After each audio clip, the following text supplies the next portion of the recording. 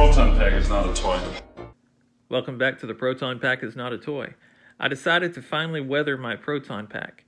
It's built to be a Ghostbusters 2 pack, so I just wanted to dull the shine, add some dust, and age the labels, cables, and metal knobs and fittings, which I did using the same black fabric paint from the neck foam.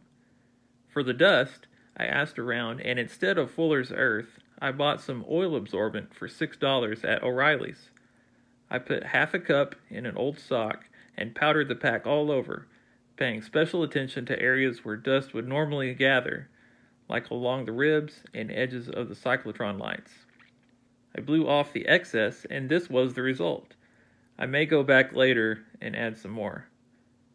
I plan to upgrade my labels with Max Factory labels soon, so I won't be sealing it with a clear coat yet. What do you think?